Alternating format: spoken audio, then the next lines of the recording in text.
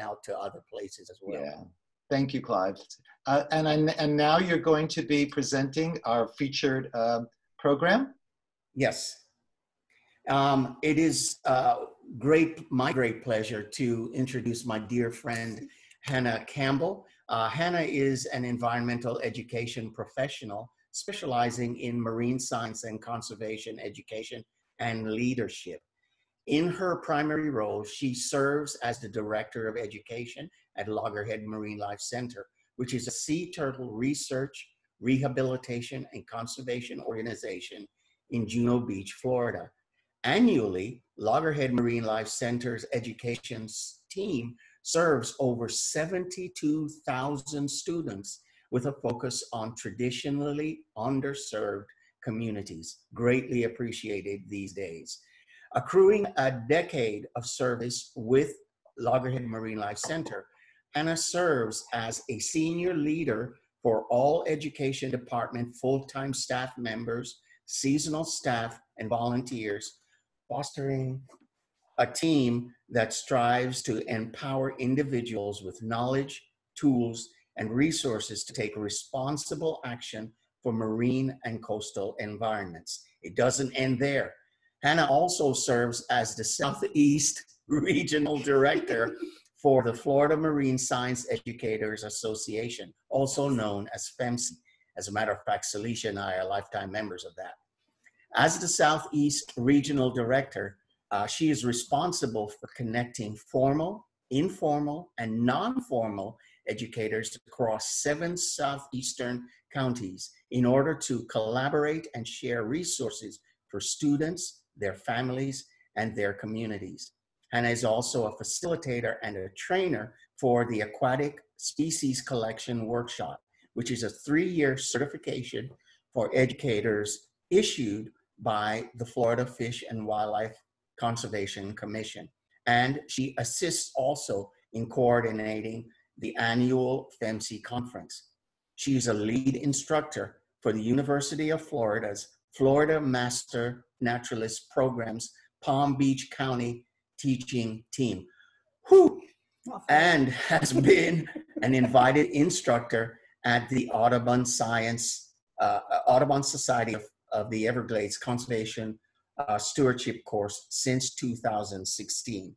It is my great pleasure to introduce this evening's program speaker, my dear friend, Miss Hannah Campbell. Yay! Thank you so much, Clive. Oh my goodness. You're welcome. I was hoping that would be for reading, not out loud, but you know, you really did me justice there. All right, so I'm gonna go ahead and share my screen. I just wanna make sure that everybody can see it. If anybody wants to chat in the Q&A that they can see my screen and presentation, that would be a great help.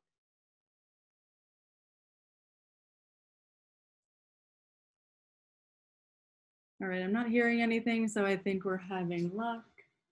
Great, thanks, Jeannie.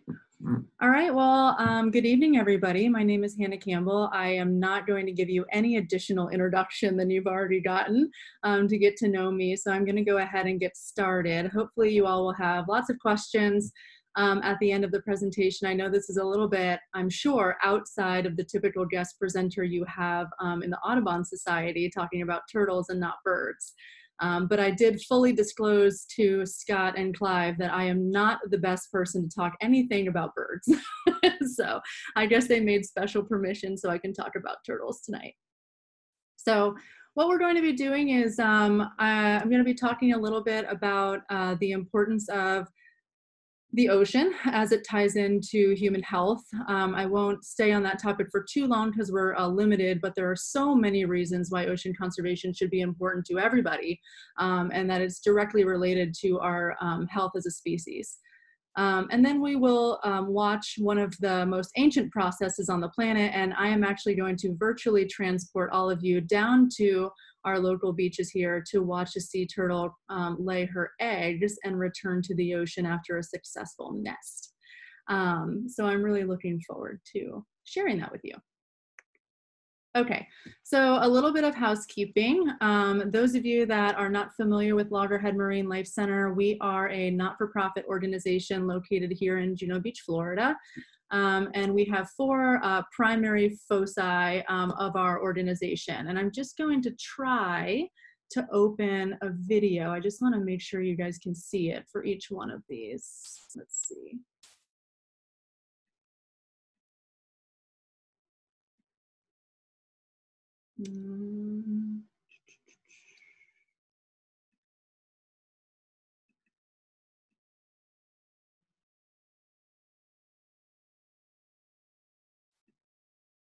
Oh, sorry, everybody. I'm just going to reshare my screen because that's not going to work for us today. I'm going to try one more time.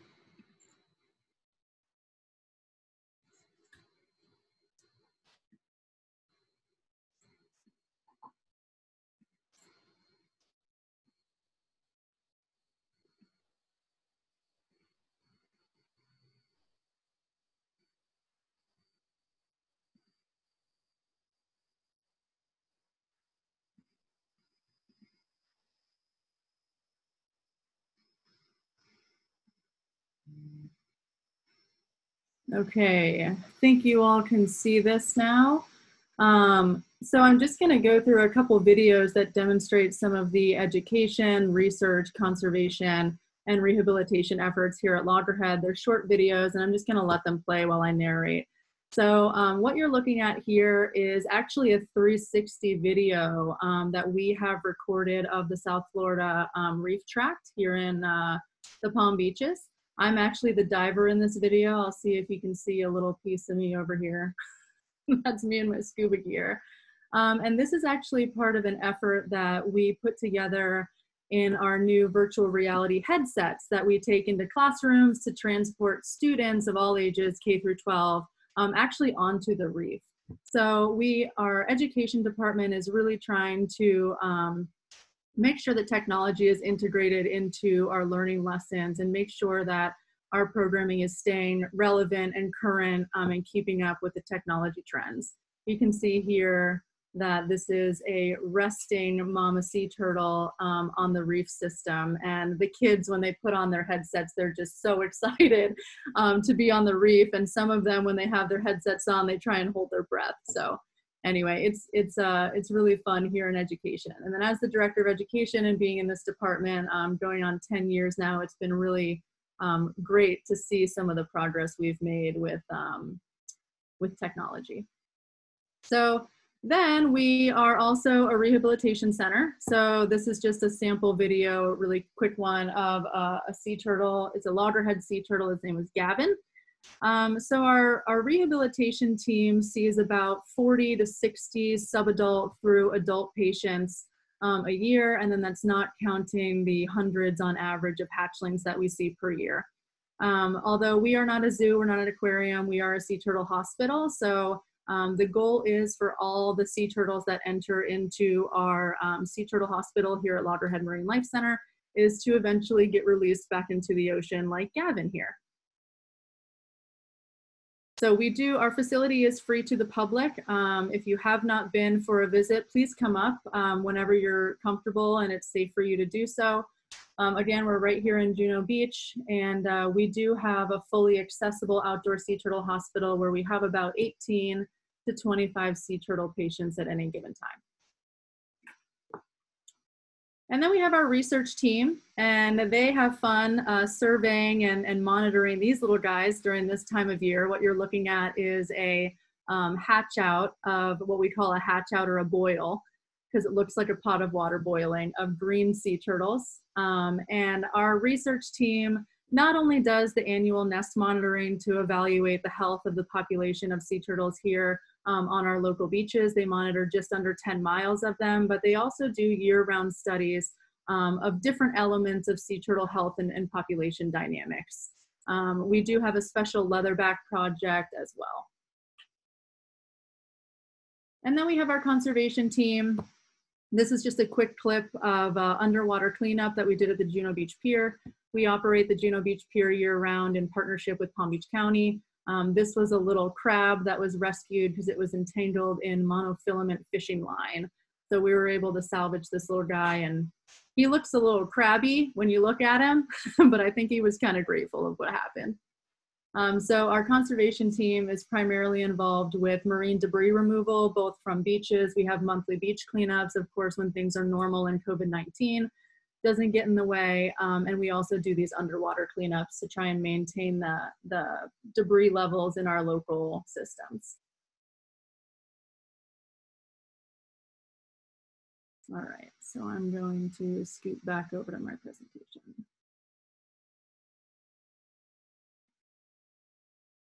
All right, so that's a little bit about us. Hopefully you enjoyed the videos a little bit better than these photos. But education, sea turtle rehabilitation, research, and conservation are our primary pillars here. And our mission is to promote the conservation of ocean ecosystems with a special focus on threatened and endangered sea turtles. But we can't have sea turtle conservation if we don't have ocean conservation. So a big part of our mission is the protection and the promotion of the conservation of our reef system here in South Florida. So that primarily means the South Florida Reef Tract. So we're involved with a lot of partnerships with coral restoration and reef monitoring that makes sure that the habitat that these sea turtles occupy is also in good health.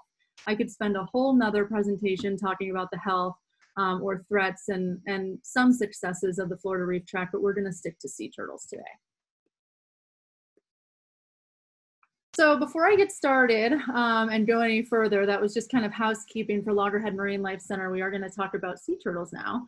I did just want to know what value the ocean has for you guys. So I'm going to try and make this a little interactive. I know these virtual presentations aren't what we want it to be. So using the Q&A box, feel free to type in, just make sure everybody can see it and it's not a private message to the host, but make sure to type in what you think.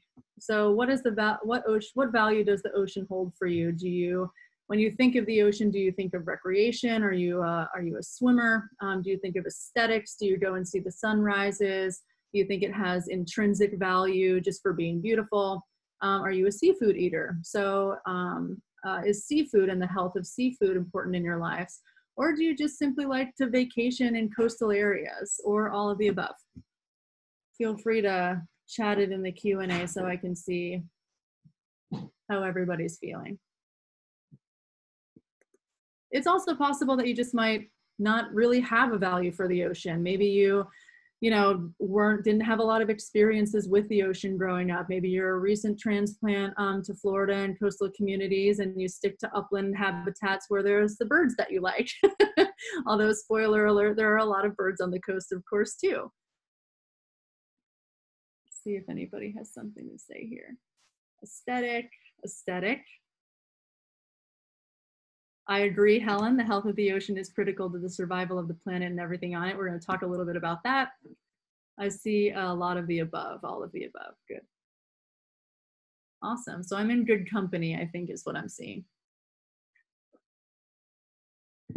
So those of you that maybe weren't sure, or maybe just aesthetics, which is equally as important, the ocean does have intrinsic beauty that is important to the biodiversity of our planet, of course. But there are two main things I just wanted to point it out quickly in this abbreviated presentation. So a healthy ocean benefits the health of not only our planet, but us as humans. So those of you that don't know, phytoplankton produces more than 50% of the Earth's oxygen, which of course is vital to our breathing. Many of you may have heard that rainforests hold a critical role with the production of oxygen on our planet. Well, I'm here to tell you that so does the ocean.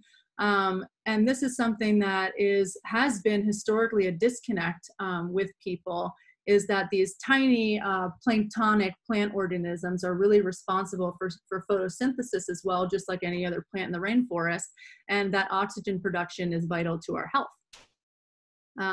Another thing that I kind of wanted to point out that is a common disconnect is that the ocean really serves as a holding tank for a lot of water on our planet. Does anybody know the percentage of water that the ocean holds on the planet? Anybody want to type that into the Q&A? I'm seeing some more of your answers: calming, stress, aesthetic. Great. We're seeing 90, 80, 75, 90. Good guesses, good guesses. So Frederick, you're about the closest. It's about 70 to 72% is covered in saltwater in our ocean. So a lot of, growing up and in our schooling, we may have thought about the ocean as very segmented into, the Pacific Ocean, the Atlantic Ocean, et cetera, et cetera. But really, if you think about it, the ocean is the medium on Earth that really knows no physical boundaries, right? It's a liquid. So it really is all connected, and we kind of, we consider that our one world ocean, right?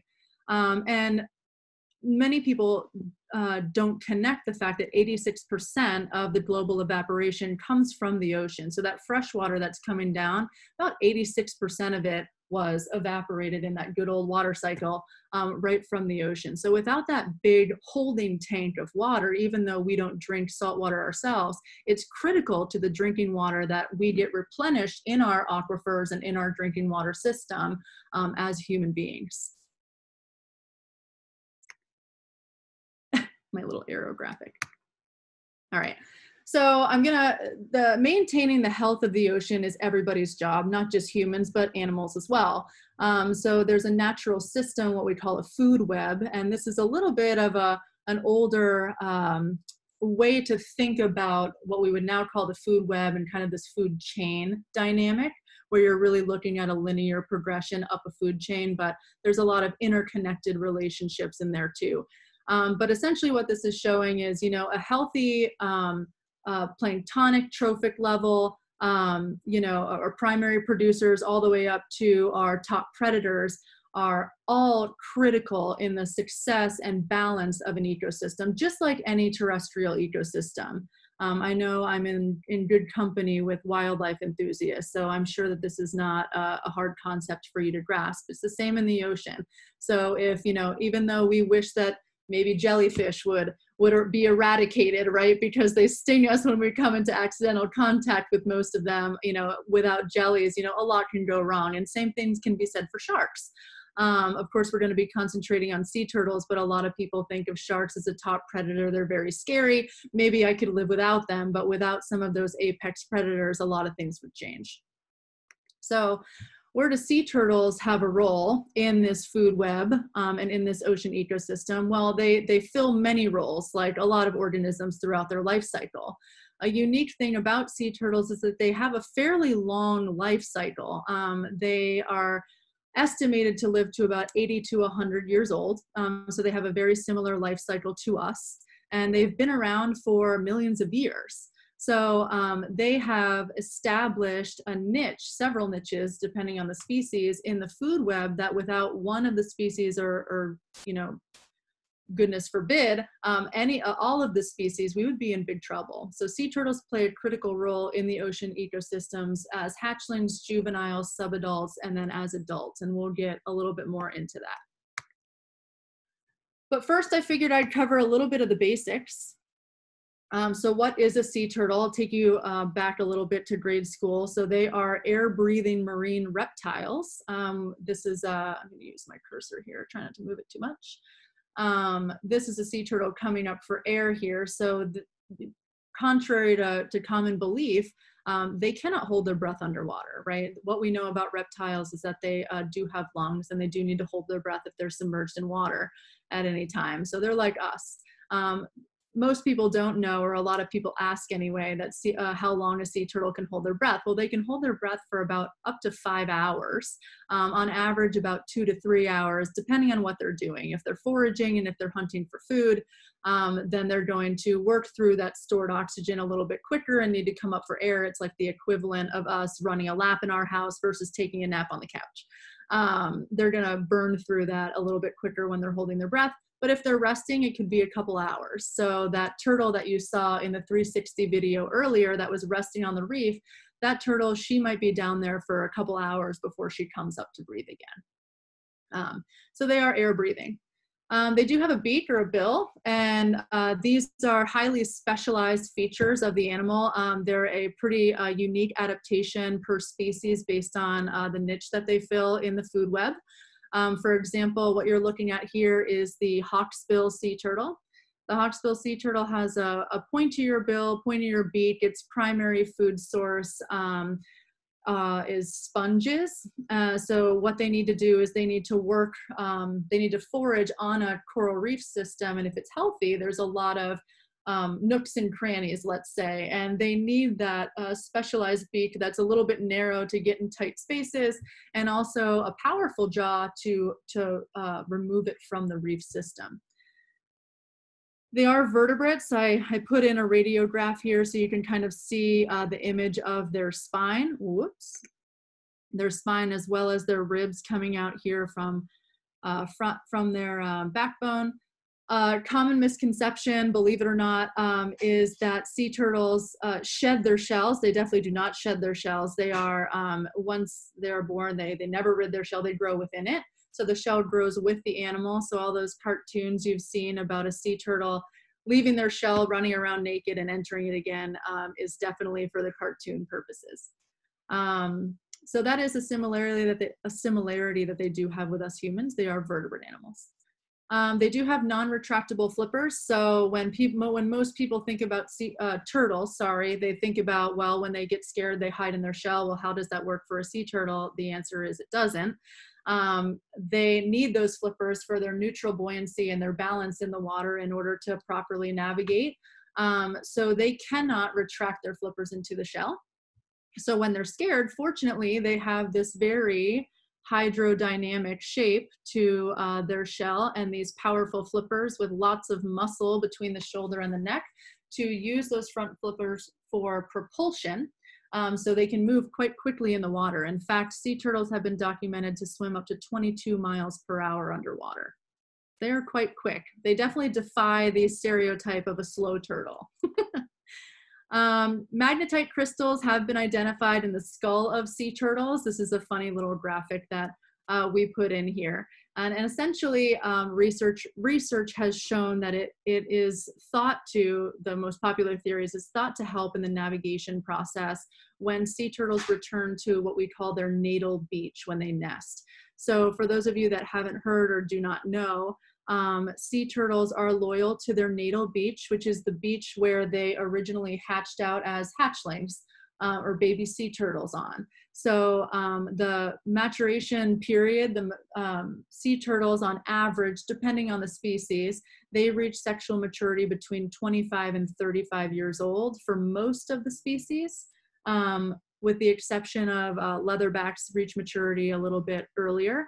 But when they do reach maturity, it's been pending any injuries or any strandings, non-natural strandings, if they get injured or hurt and wash up on the beach, let's say, they actually don't return to any terrestrial environment, which would really be the coast or the beaches or maybe a mangrove in other parts of the world, until they are ready to lay eggs, and if they're female. So males actually stay out in the ocean their entire lives after they hatch out. There are some exceptions to male and female turtles in select places in the world where they will bask on the beaches, but here in South Florida, that's not the case. So if you ever see a full-grown sea turtle on the beach, they're either sick or injured, or it's a mother laying her eggs during nesting season.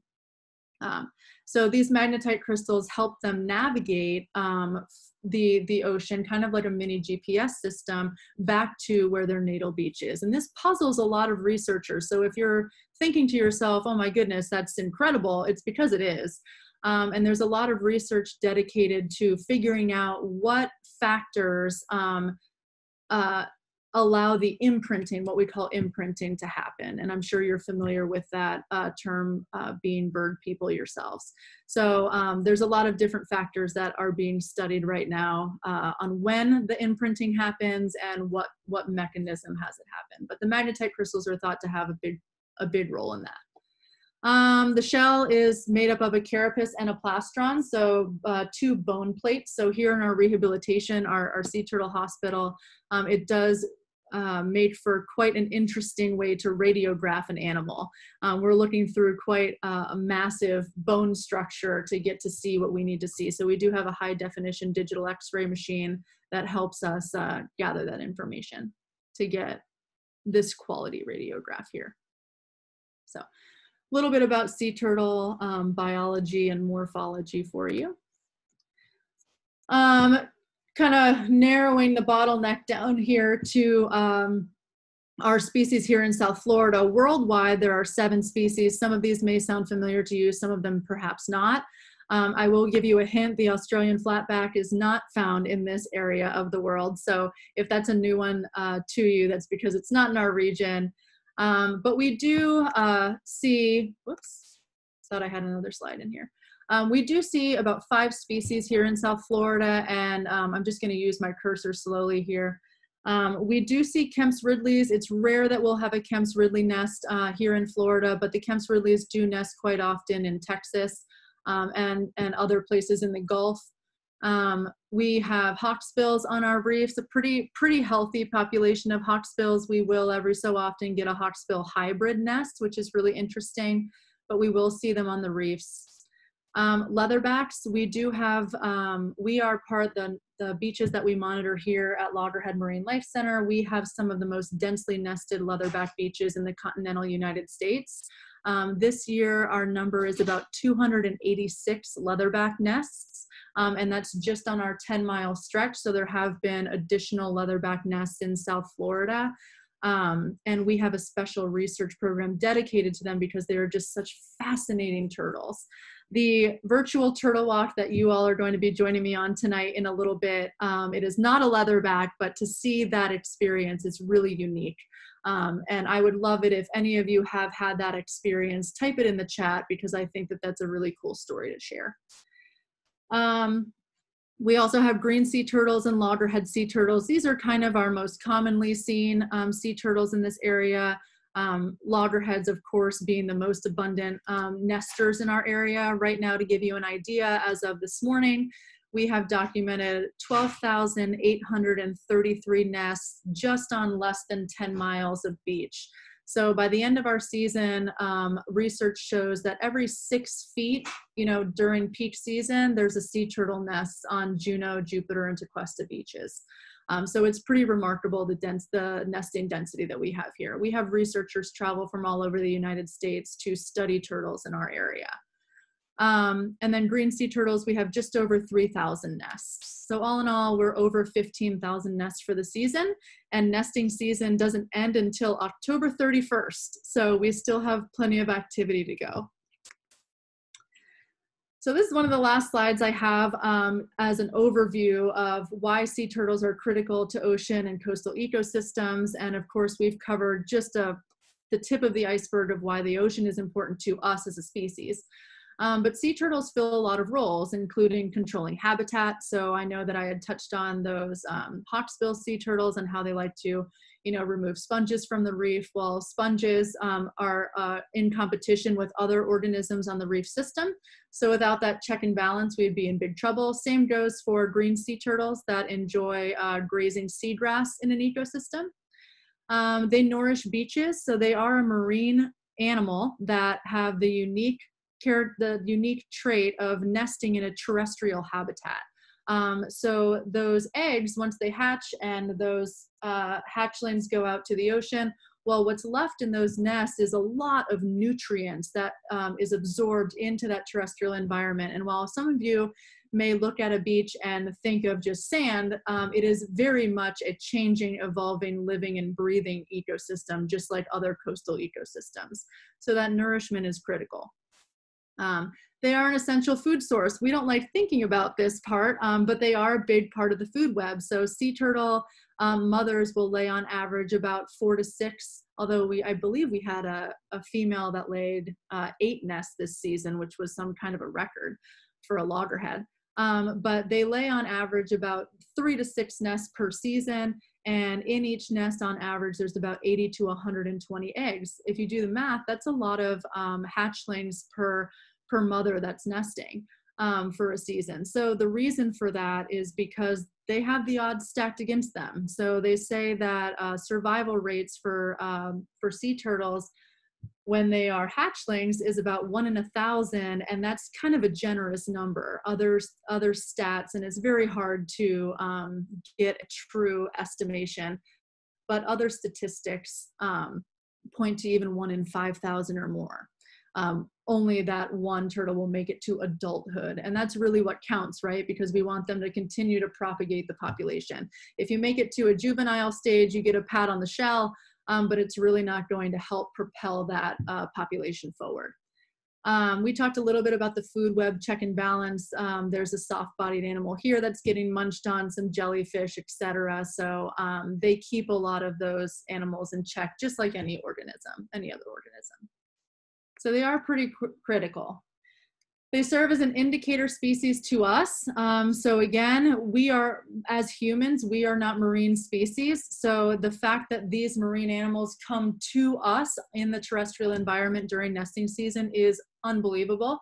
And it really gives us a really unique perspective into some of the things that are happening out in the ocean, such as fisheries impact. So how are the fisheries impacting animals in the ocean, not just sea turtles, but many others?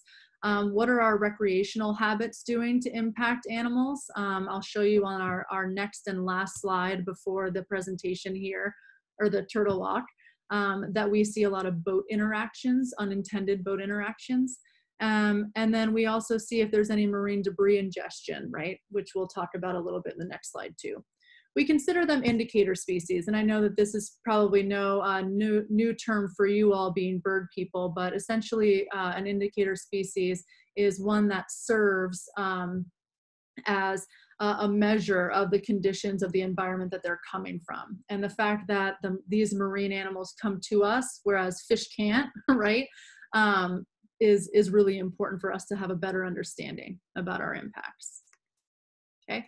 So these are just a couple last photos to show you what those indicators might be when they come into the Sea Turtle Hospital here at Loggerhead Marine Life Center. You can see in this radiograph, we see some fisheries impacts, some hooks. Fortunately, we're able to pretty successfully remove hooks with esophageal surgeries and treatment, topical treatment of the wound to prevent infections. These, however, are one of the most common and one of the most deadly injuries that we see in our hospital here.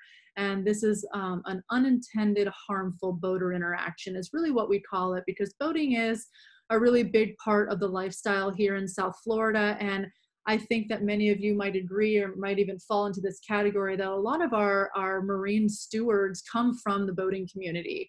And there aren't a whole lot of cases that we're aware of where people will intentionally strike sea turtles. It's really the lack of understanding of where these sea turtles might be, when nesting season is, when we're having an aggregation or a lot of sea turtles come back to our area for the nesting season, and then what to do in the event that you do see a sea turtle. What are those safety precautions? So that's what we do here is we work hand in hand with the recreational boating community to try and deliver best practices to them. What you're seeing here is the age class is a post-hatchling. So this is just a little bit bigger than those hatchlings that you saw in the video earlier in some of the pictures. This turtle is what we call a washback.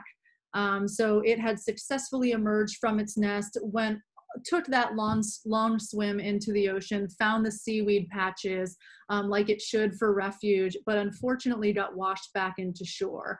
Well, what we find with almost 100% of our hatchlings, of our washbacks, is ingestion of these microplastics.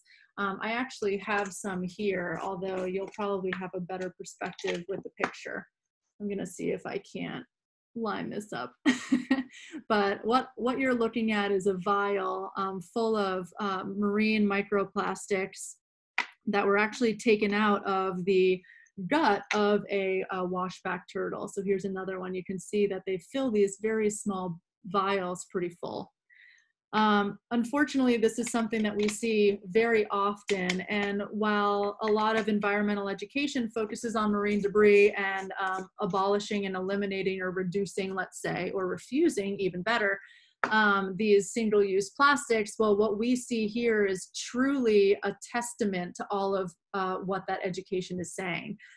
It allows us a very unique platform to say, well, here's this marine animal that came to us as an indicator species, and this is what it's showing us. So we do unfortunately see a lot of effects of marine debris in our patients. Okay. All right. So that's my short, semi-long spiel about the importance of the ocean and how sea turtles play a role in ocean health. But I know that you all are probably here today to see the main part of the show, which is really a sea turtle nesting and laying her eggs on one of our beaches. I'm just gonna pause here before I start a video. And the video was taken with all infrared videography, meaning that there were no lights used during the filming of any of these shots, believe it or not, because it does look quite bright. And I'm gonna stop here before we start the video just for a couple of questions, if there's anything super pressing, but we will have time after the video for other questions and answers. The only one I see here is, what are the north and south boundaries of the 10-mile beach that you monitor? So our south boundary is just the northern end of Singer Island by MacArthur Beach State Park. And we go all the way up on Jupiter Island into Tequesta, more or less at the county line with Palm Beach and Martin County. We go about that far north, and that equates about 9.5 to 10 miles of beach. All right, I don't see, let's see, what's the status of your facility rebuilding? Jerry, I love that question. I definitely want to answer it, but that's a longer answer, so I will save that till the end. So while we're on that note, while we are watching the video, feel free to start typing in questions about the first half of the presentation and then what we're about to watch. So I want to set the mood for you all a little bit. I don't think I can, hold on, I'll be right back.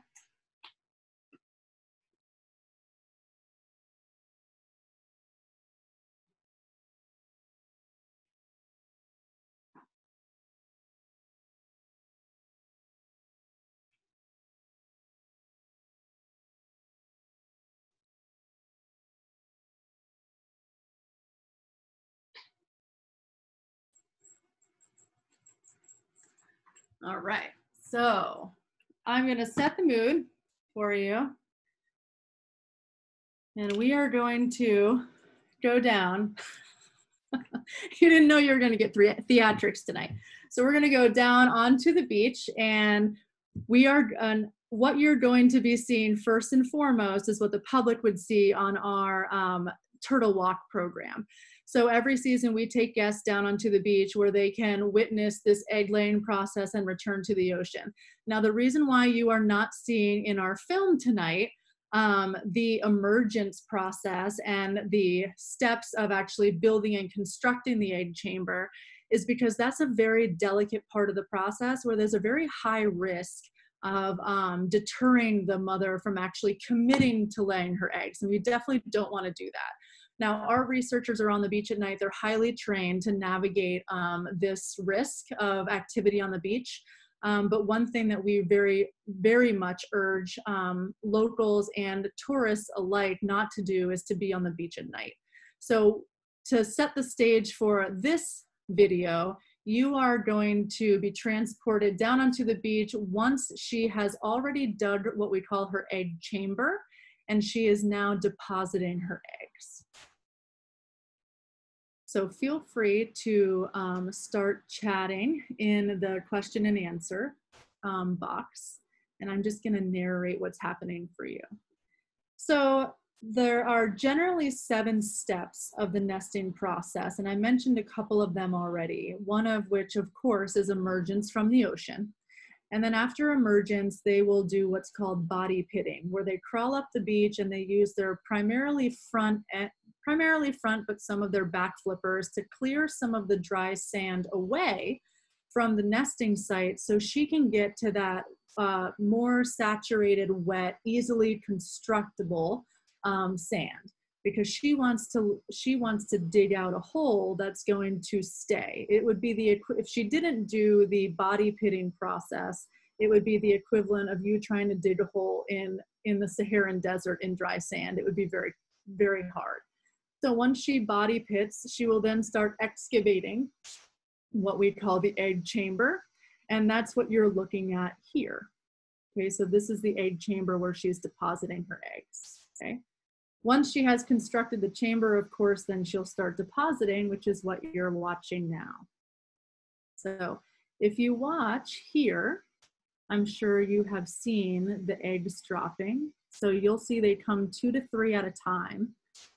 You can see her rear flippers here will go up in a contraction. There was one here, right? So you can see when those eggs drop, she will perhaps involuntarily, right, try and push those out, and her flippers will go up during that muscular contraction. A lot of people notice that, and it's just so interesting to think about how when we give birth, we have contractions, right? Well, so do these animals that we're watching. So it's just another one of those connections with this animal, another example.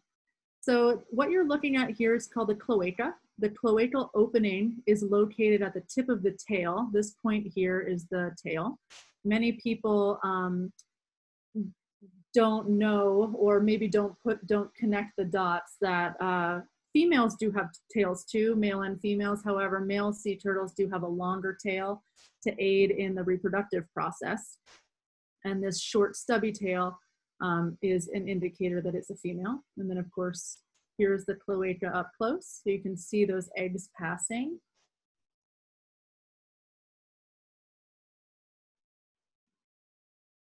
Okay.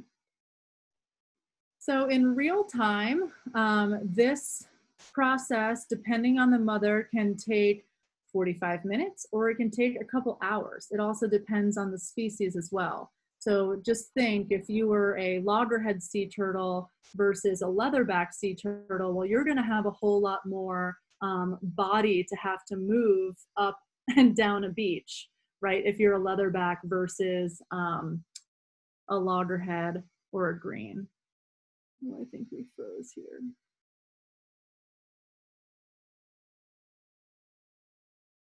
Let's see if I can get my screen back.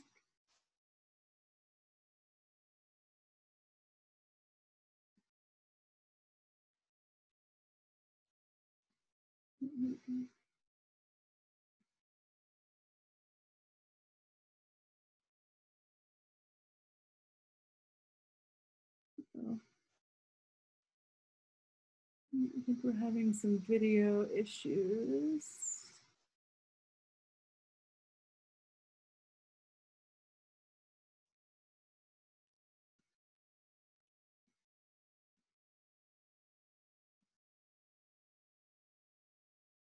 Sorry, folks, give me a moment.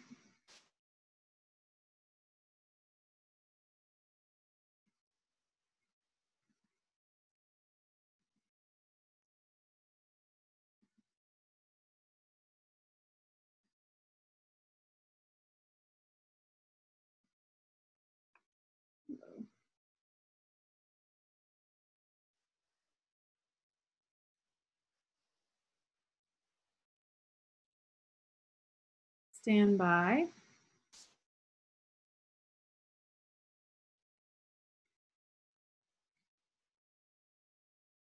While I'm pulling up this presentation again, I will join you again and answer some of your questions. Sorry about that, folks.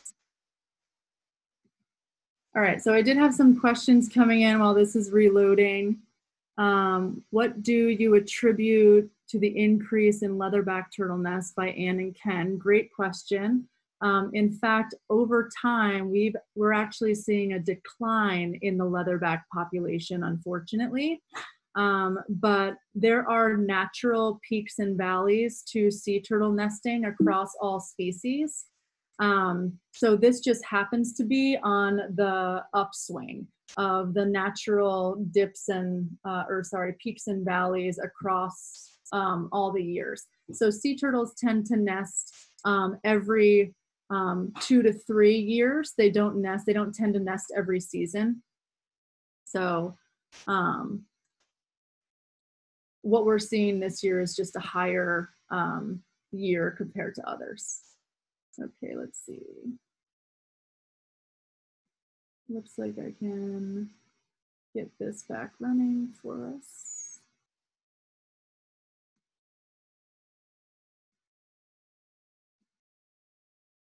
Thanks for your patience, everybody.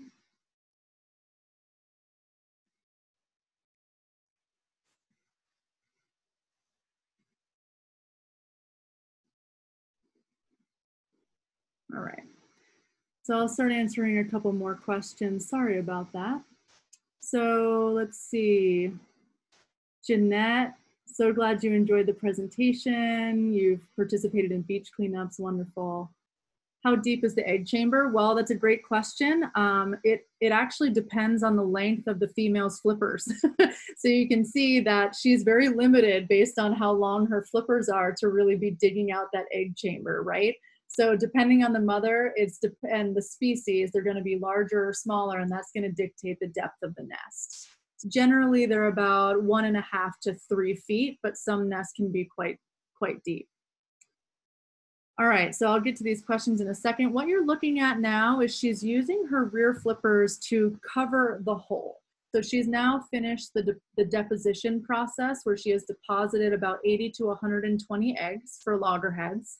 And you can see how tactile the rear flippers are here. She's grabbing, those piles of sand that she had previously cleared out, and she's using her rear flippers almost like hands, right? And they do have digits under there, let's not forget, right? They're just webbed digits. So she's using those rear flippers to take that sand and fill in the hole, and you can see that she needs it as well. So she's packing that sand into the hole to ensure that those babies, those eggs are tightly packed, okay? So you'll see her use this joint to roll the sand into the nest. So the digits are serving as a scoop, and the joint is serving as pressure. Couple other questions. How long does it take her to lay all these eggs? It looks like a slow process. It can be. Again, like I had mentioned earlier, it depends on the mother. If it's earlier in the season, they may have more energy and they may have more eggs to drop. If it's later in the season, because they do tend to fast during nesting season, she may have fewer eggs that are fertilized and ready to drop. And she may take a little bit longer crawling up the beach and going through some of the stages. I'm so glad, Sheila, that you've had an experience watching a sea turtle lay its eggs before. Yeah, Kat, I can definitely talk about spacer eggs. Great question. They are very interesting. Spacer eggs are smaller. They look like eggs, but they're actually they're not embryonic. They don't have an embryo in it. And there's different theories as to what spacer eggs might be for, or why some sea turtles, primarily leatherback sea turtles, lay spacer eggs. It could be excess calcium, like excess nutrient deposit that the mother is shedding and getting rid of. Others have kind of speculated that perhaps they serve as a cushion because the leatherback eggs are a little bit bigger and they kind of help fill gaps, but it's generally understood that it's an excess in nutrients getting rid through the system. But it is, there's no yolk in spacer eggs. We typically find them, like I said, in leatherback nests, although spacer eggs have been found across green and loggerhead species. So why at night to lay eggs? Great question. And do they ever lay in the daytime? Some of our mothers are caught by our early morning surveyors, and we actually did have quite a few leatherbacks within the last couple seasons that were nesting during the day. There's so many factors and mechanisms that determine when a sea turtle and where a sea turtle, right, respective to their natal beach, that they lay their nests. So it's very complex system to look at, but generally the sea turtles lay their eggs at night because they're under the cover of darkness. So generally in most places in the world, there's less predation rate if they lay their eggs at night. However, there are some species that have evolved to actually lay their eggs during the daytime in massive numbers. They're called Arabatas, and mostly that's reserved for the olive and the Kemp's Ridleys. So some sea turtles actually have evolved to have a behavior where they do nest during the day. So I'm going to stop there with questions just to kind of narrate what's happening here. You can see that her front flippers have now started to move as well as her back flippers, and this is what we call the camouflage stage. So this turtle is now taking not only the sand that she has excavated from the nest, she has put that back now, but now she's taking sand from around the nest to throw back behind her to cover not only the track in the sand, but mostly the scent. So there are, while there may not be as many predators, i.e. us humans, right, around at night, there are some predators. And being bird people, you all might have an idea of a bird that likes to stalk sea turtle nests. So I would be interested to see any chatter in the Q&A, guesses on what bird we see often on our night surveys and our night walks. But what she's doing is she's covering the scent trail, and she's covering her tracks, and that is exactly why it's called camouflaging. Okay. Now, before this switches scenes, I want to point out this dark spot below the eye on the nesting sea turtle. Those of you that may have seen this process before or are longtime Florida natives, maybe you may have heard something called turtle tears. It's something that I think people have said for a long time in the communities, but really what it is, it's the expulsion of a highly concentrated saline solution from the body that comes from what's called a salt gland that sits right behind the eyes. So it comes out in what looks like a tear duct, and this happens constantly with sea turtles. Those salt glands are filtering the water intake so that the turtle can have fresh water for survival like all animals need.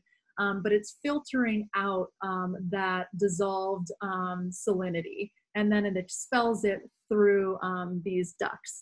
So it looks like the turtle is crying. Maybe we want to say that it's such a beautiful process, or maybe it's even painful, right? But that's simply not the case. The reason why that stream is there and that wetness is there is because it is a natural process that's expelling excess salts or dissolved minerals filtered out of water. Okay, so she's doing a great job here. You can see camouflaging her nest. You can tell that she takes rests between her camouflaging efforts. And then once she feels like she has done a good enough job, that's when she's going to start returning to the ocean. And that's what we're going to watch now. So sometimes it's tough to see the difference between the camouflage stage and her trying to return to the ocean, because it is quite an effort. It is quite an effort for her to get herself away from all of the dips that she's created during the process. So you can see her, once she is done with the process, they generally return pretty quickly. They are on a mission when they come up to nest, and they do a very thorough job, as you have observed. But once that process is done, they are not terrestrial animals. They actually are very heavy out of water, just like we're heavy out of water. So it's a big effort for them to be on land. So they want to return back to their natural habitat, or their primary natural habitat, as soon as possible. Sea turtles do crawl a little bit differently. If you notice, this loggerhead sea turtle is doing like an army crawl, so alternating flippers. Other sea turtle species, especially here in South Florida, primarily the leatherback and the green, they will do almost like a breaststroke, and they'll walk with both of their flippers, right? So there she goes, successful nesting. And just as a reminder, we have had over 15,000 nests on our beach so far, on our beaches that we monitor here in Juneau, Jupiter, and Tequesta. As my final reminder before I get to what is the need for my headlight? There is no need for my headlight. This is theatrics. It's just for fun. No need for my headlight. So I did just want to remind you all that this footage was taken. I'm going to stop my sharing now, because that's the end of my presentation. Or maybe I'll just get us up to a better screen. Here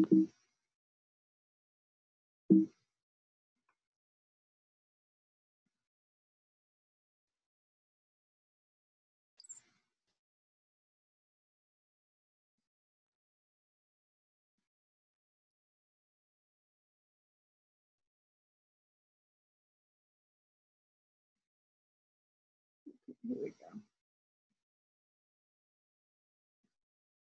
Okay, I'll stop it there.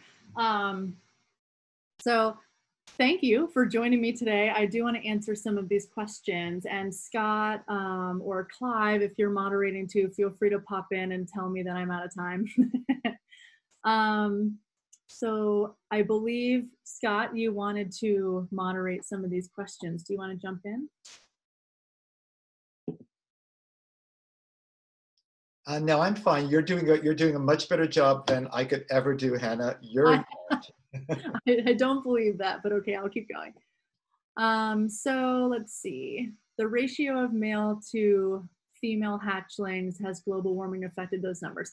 So there's a lot of research being done on this exact question. So how is climate change going to affect the success of sea turtle populations in the future, especially because, for those of you that don't know, their embryonic development is, or their sexual determination is highly contingent on temperature during the incubation period.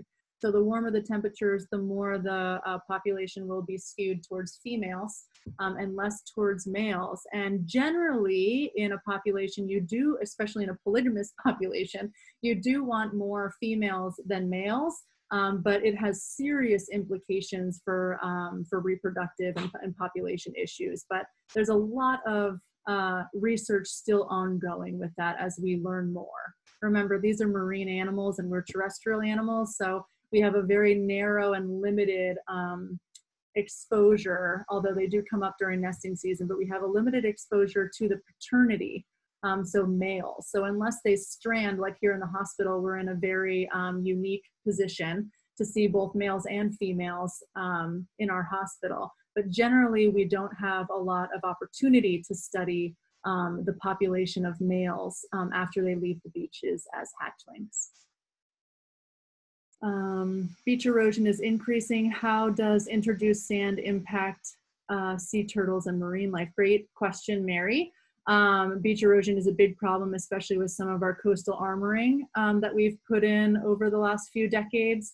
So believe it or not, there's some mixed reviews on this. So upland sand that has been brought to the coast as dune renourishment projects have actually yielded a higher success rate in sea turtle hatch success. So how many hatchlings are successfully hatching out of a nest on our beaches based on some of our studies, which you wouldn't really expect because it's a non-natural sand to be in that area, at least at this time.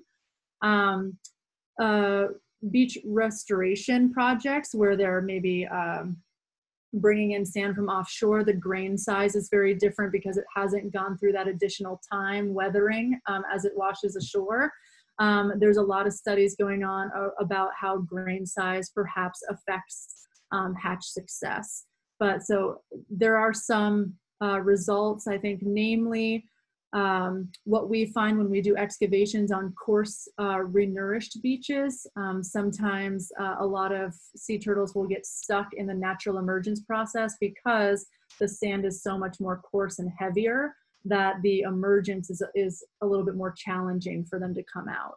So there are definitely some impacts that we see from renourishment projects. Fortunately for renourishment projects, they are required to have some permitting and some monitoring by organizations like us and many others that are constantly assessing and evaluating the impacts on wildlife. Sue, your question about my headlight.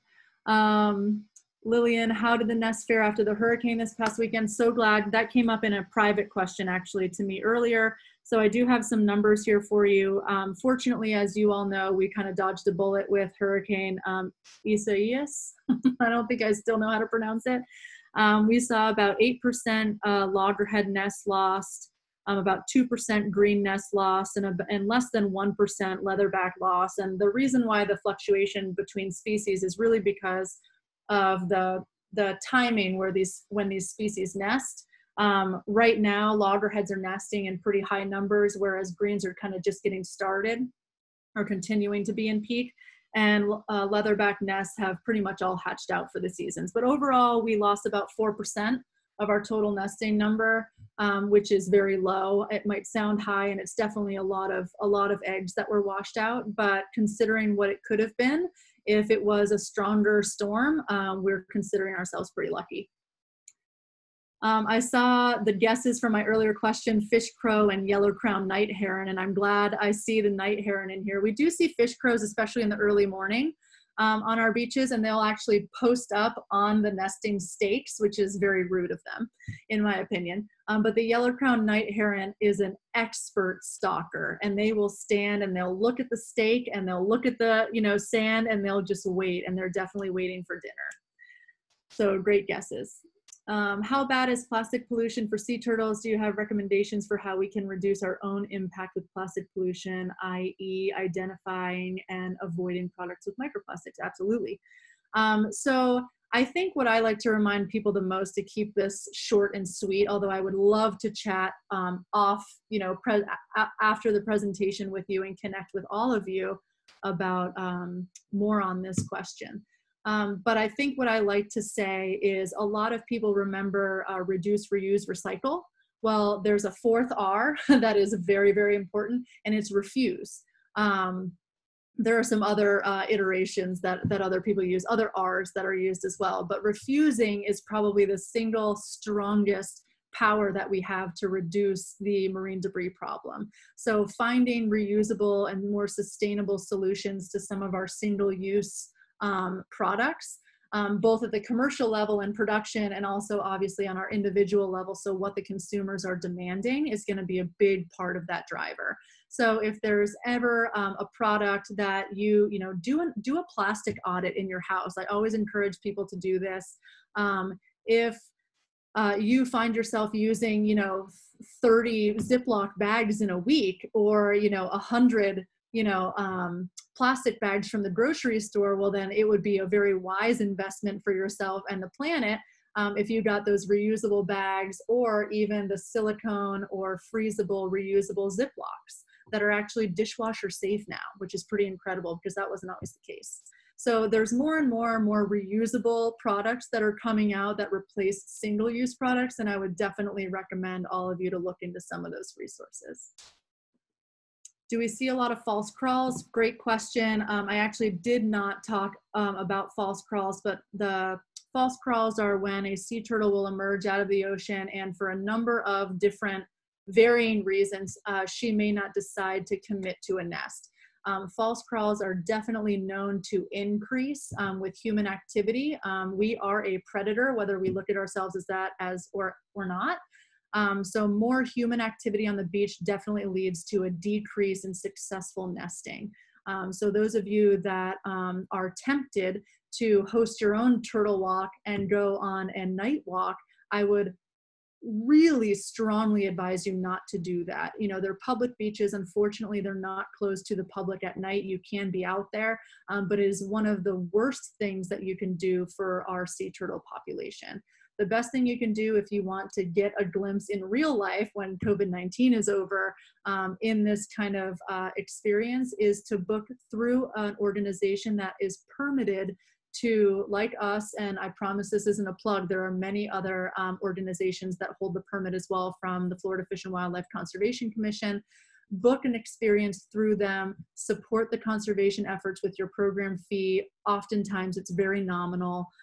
And that way, the people that want the experience are consolidated, and they are doing it under the best practices known by the permit holder. Okay. What are all those lights? Are they not monitored? Great question. So you see in some of the footage during the video, there was a lot of light pollution. One of the things that, there are lighting ordinances across the county, but one of the things that we battle the most is interior lighting, especially with tourists that are staying in like hotel and resort residences and might not know about the harmful effects on our nesting sea turtles during nesting season. So We have a couple educational campaigns that try and target tourists that may not know, but it's a very fine balance between telling them too much and telling them just enough, right? Because it takes a lot of understanding not to be tempted to access these beaches at night, to have that, you know, what a lot of people consider a once in a lifetime experience. So we do work a lot with hotels and resorts to share best practices through their staff with their guests. Let's see. Oh, BJ, thank you so much. I'm glad you learned a lot. What's the biggest leatherback turtle I've ever seen? Her name is Kelly Clarkson. We nicknamed her Kelly Clarkson. And I don't know her measurements offhand. Actually, she's probably one of our smaller leatherbacks. There are larger mothers that we have tagged and we see every other year on those peaks and valleys. But she's just enormous. I wish I had a photo that I can quickly bring up, but I don't. It would take me too long, and we've already suffered some setbacks.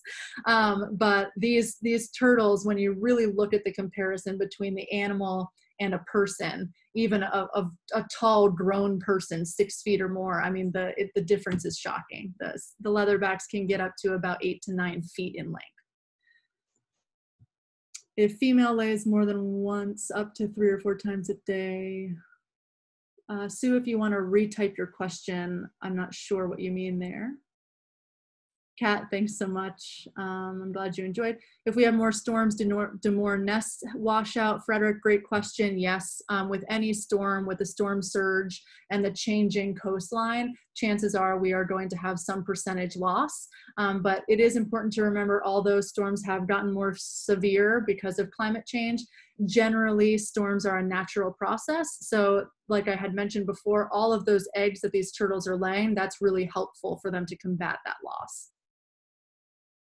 Excessive sargassum is an issue for baby sea turtles returning to sea. However, I would, if you are a morning beach walker, that is the best time to have a great chance of not only seeing a residual nesting sea turtle without harming or posing a threat during the nighttime of deterring the majority of nesting. But if you're taking morning beach walks on some of our beaches, I recommend after dawn or right before sunrise, and you might catch a sea turtle wrapping up her nesting, and you might see a hatch out or an emergence. And what I encourage all of you to do is, even though we do have a lot of sargassum and some of that is human because of human impact, they are pretty tenacious, these turtles.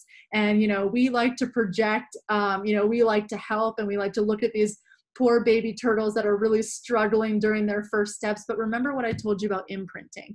So it's really important that we let, in general with wildlife conservation, that we let the natural process happen as best as we can. With the increased sargassum, if you do see a excessive amount and you do see hatchlings that are struggling through it, to thin out some of that sargassum might not be the worst thing, but we definitely don't want to encourage any handling of the sea turtles or removal of the sargassum from the beach, because it can be a really important nutrient additive to that ecosystem. So my short answer, Jeannie, would be try and leave it alone. If you see a particular turtle that is struggling, then I would give it time and fight the urges to assist, or especially don't fight off the birds. But I'm sure that I don't have to tell you folks that, because they unfortunately need to eat too, right? Just let the natural process happen, sit back and see what happens. I think everyone will be pleasantly surprised. I'm glad that people are using environmentally friendly compostable products.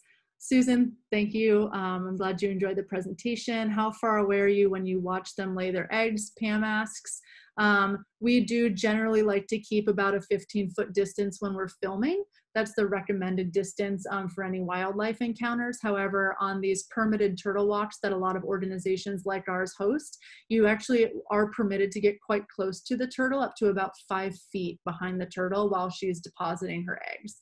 And obviously we monitor the activity of the guests around the animal very closely, and it is a very safe and legal way to view the process. Encourage member to bring their own utensils to our potlucks. Yes, please, Kat. That is excellent. Marcia, I'm sorry you missed the beginning of it too, but that's okay. I think it's being recorded, so you might be able to watch it later. Clive and Cece, oh my goodness. I can't thank you both enough for the wonderful introduction. You had a question about turtle monitoring. What's the criteria for released turtles to be given a satellite tracker, I think is what you are talking about. So honestly, it's a little bit resource limited. Satellite trackers are very expensive. So if we could, we would satellite track almost all of our patients. There are some patients that are perhaps too small to adhere a satellite tracker to safely, et cetera. But for the majority of the time from our sea turtle hospital, the reason why we wouldn't satellite tag is that we just don't simply have enough financial resources to tag all of our turtles. So if you know anyone that is looking to support satellite tagged research of sea turtles, we are certainly open to meeting them and giving them more information. How can we get involved in beach monitoring and research? Great question.